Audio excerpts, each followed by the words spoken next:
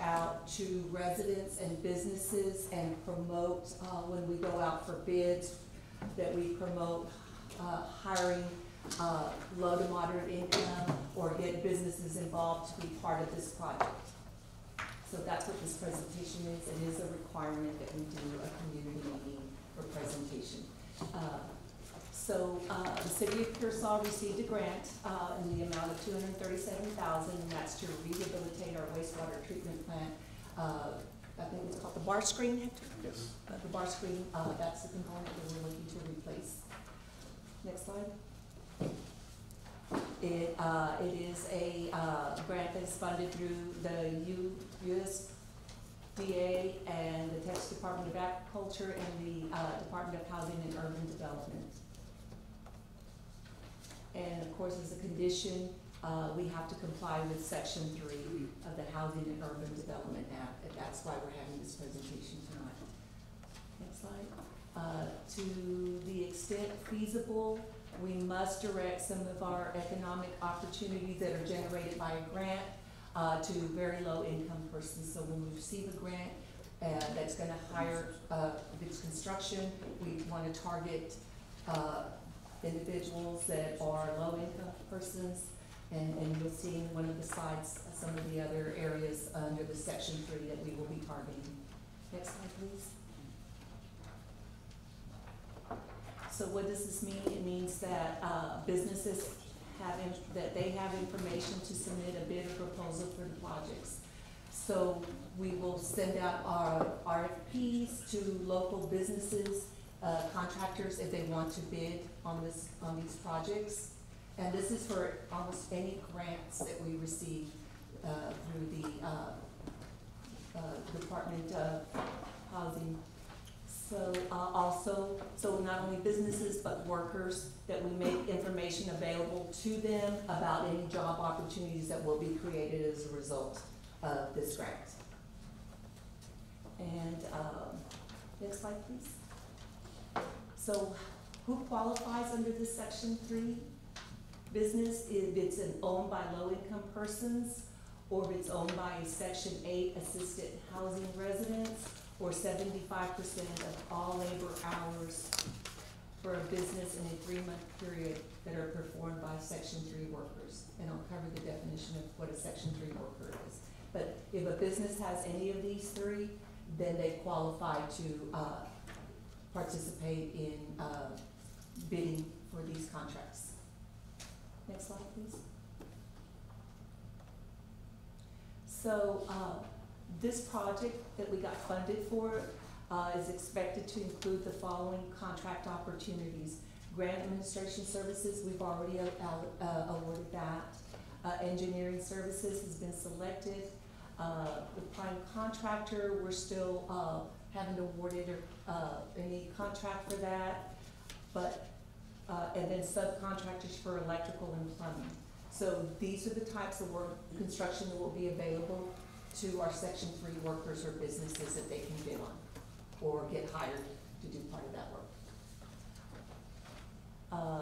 You qualify as a Section 3 worker if your annual income is below the county threshold for your family size, or you are a current or recent youth build participant. Youth build is a project that you can qualify under. Next slide. And this is the area which encompasses the entire city. So we are targeting the Section 3 workers in this section of our area, which is the entire city. The city of Pearsall, we're going to track all hours worked on the project based on 3 categories, and that's all workers, all Section 3 workers, which is the entire city, and in this case, the Section 3 workers targeted, again, that would have been, like, let's say we were doing only a separate area, not the entire city, then we would get from that area specifically workers that we would target to try to get contracts or work through this contract.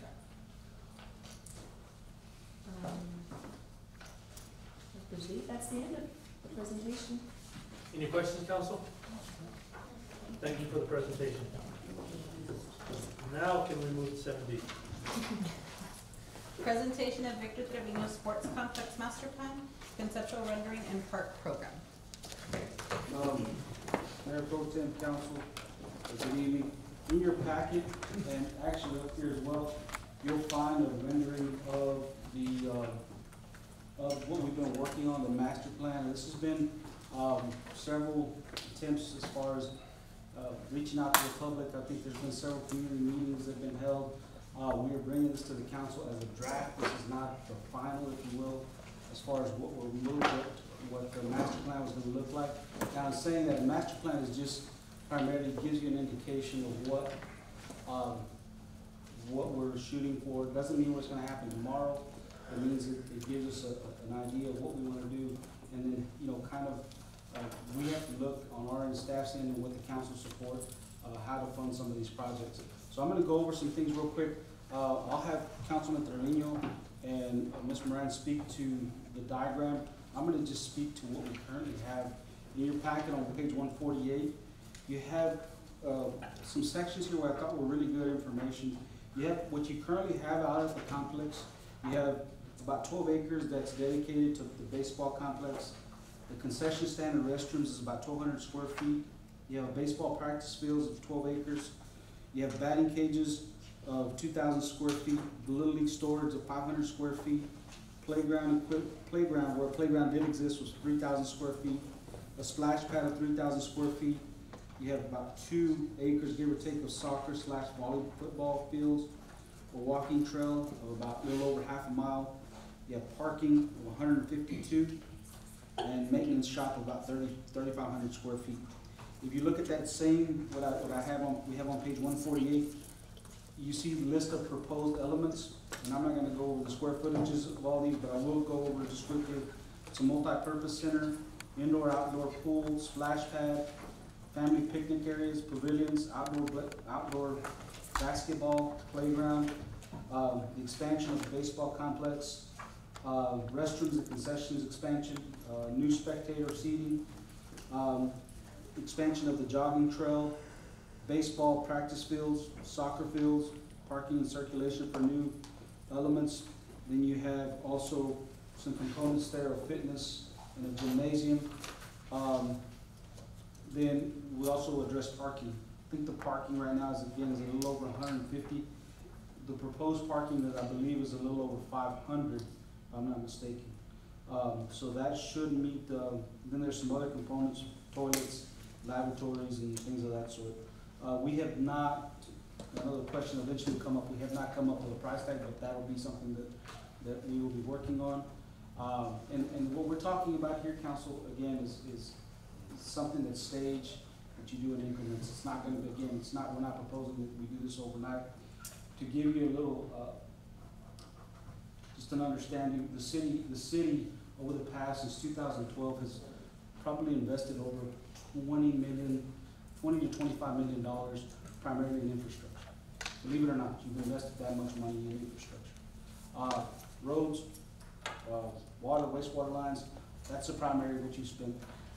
Very little of that has been to facilities like this. Just want to point that out, that when you hear that from the public of I get it, the streets and all that stuff, but you have put money into other facilities and other things that the city is responsible for. I'm going to turn it over to Councilmember Trevino. Councilmember Trevino has been helping, and he's been involved with a lot of this, so again, kudos to him. Councilman Talamantes also set up some meetings with the school district. Thank you for that, and getting the kids involved. But I'll let them speak to the diagram, and so you guys can again discuss it. Any questions you may have, I'm sure they can answer. The gas line will be considerable during construction, right? Yes, sir. When we start getting when we start working on schematic designs, right now we're not even at the schematic design phase.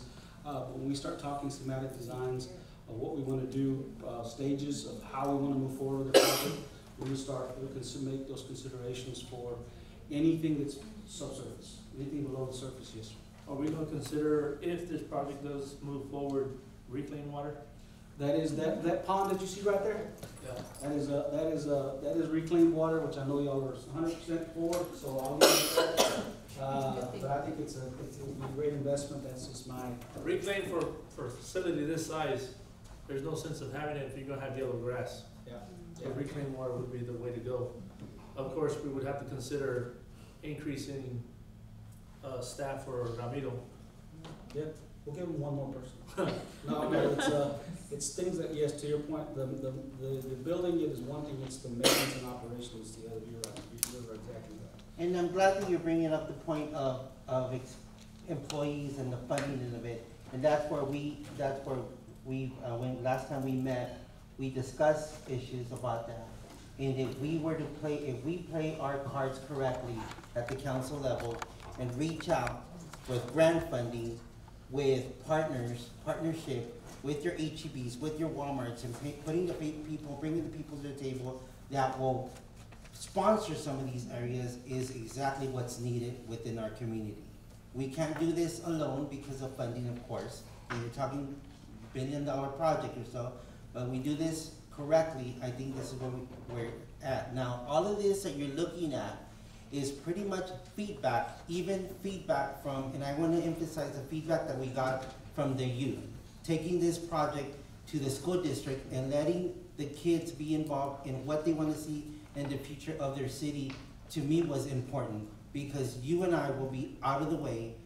We won't be, the future is our kids. And they want whatever they want to see as we move forward. And not only that, I also thought about the fact that Mr. Otero brings forward the revenue that this park brings. Now, imagine what it would bring when something like this. I recently, and I'm going to point this out, so I recently saw a post on social media about a pool and why the city will pick up the pool area. Well, there you go. This will have a junior Olympic sized pool within it. Yes, again, it takes the funding to maintain it, the manpower, all that, but again, those are things that we need to bring to the table and really put our knowledge together and say, you know what, we can do this by certain funding. I'd be perfect example, Mr. Laman said you know that the ACE program doesn't have to be facilitated within the school district. It's a grant that can be facilitated as long as we present a multi-purpose facility. And that's a perfect example. You can hire, so you'll build back into your economy, you build back into your cities. This is the things that for many years I think has not been at the tops of the table, and I think it's time that we really consider moving forward on something like this. We have it, we're at the end of it, we presented it to the community, from your organizations to your stakeholders to the youth. And I think we have enough data to go by that this is what the city wants, and this is what the community is looking for on it. And we know that we've heard it, James, you've heard it, that 35 expansion is gonna happen whether we like it or not. It's coming, and this is something that I think will give the city exposure. Again, it's an amazing layout that we're looking at. We did get a lot of feedback, Ms. Moran, from soccer fields, from the kiddos.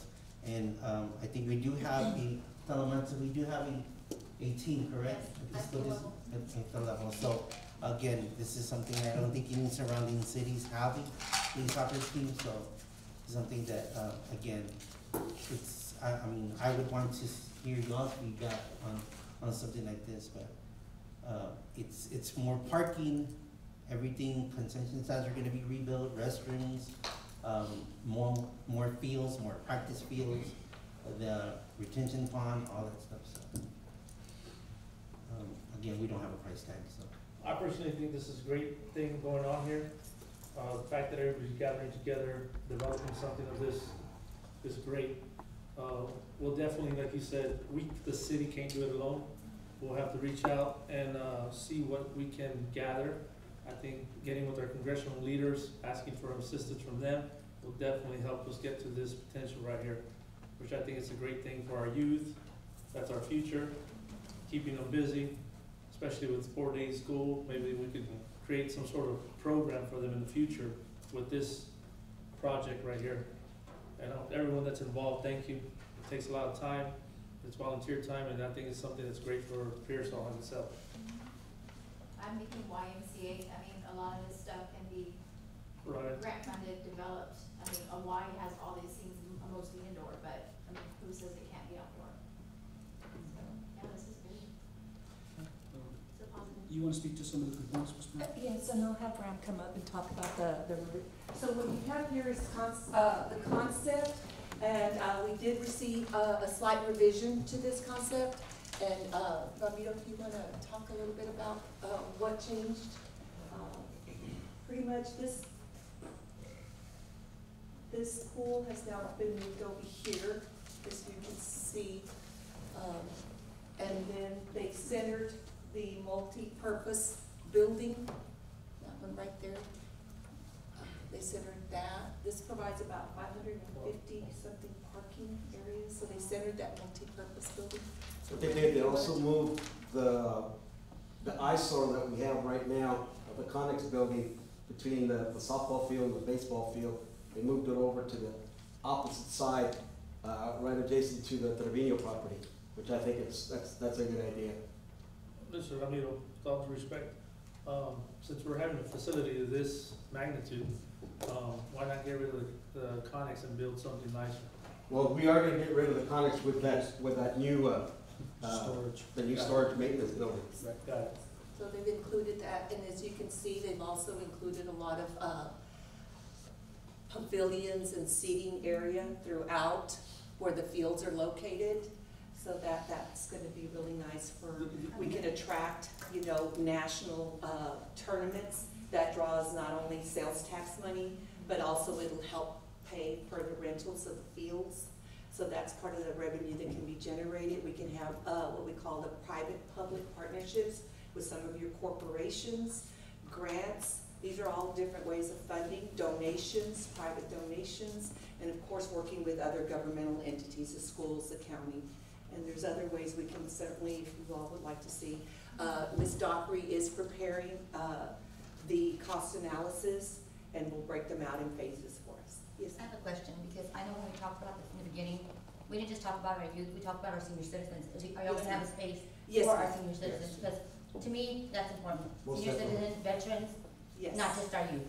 I'm sorry. And that is the reason why we're doing the multi-purpose building, because that will house, not only for our youth, but for our seniors, our disabled community as well. So we'll hold programs there, we'll hold literacy programs, all types of cultural programs. So yes, that is the reason why we're asking for a multi-purpose building there. Because I didn't hear y'all say that, I was like, that's what we talked Mr. about in the Otero. beginning. If I could just do one request, if that's reclaimed water in the center, don't hook up the irrigation to that pond, because you'll be paying more in maintenance for malfunctions throughout the system. Then I would run it direct, I mean, you could have that pond there and do reclaimed water, but have a separate line for the, Exactly. because if you suck the water out of that pond. Council, let me give you a little brief explanation here. Another thing is FYI, Divine's one step ahead of us. Okay, Divine's one step ahead of us. Down to the south, you got Cotulla, you got Dilly coming up, there's gonna lead Pearsall down to bottom. Okay, for many, many, many years, this complex has been the best complex in South Texas. Gracias a Dios that we have had the funds to maintain it and to keep it going as long as we have. That building, or that complex was built in the 1990s. It has been 34 years since we have not put any money into it. The last thing that we did was, well, the first thing and the last thing that we've done was the improvement to the parking lot and the jogging trail. And that is it. That is it. So it is up to a major, major facelift. So council, please, we gotta do this. We got to.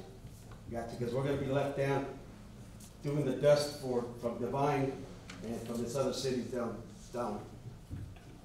So 34 years that we haven't put any money into it as far as something new.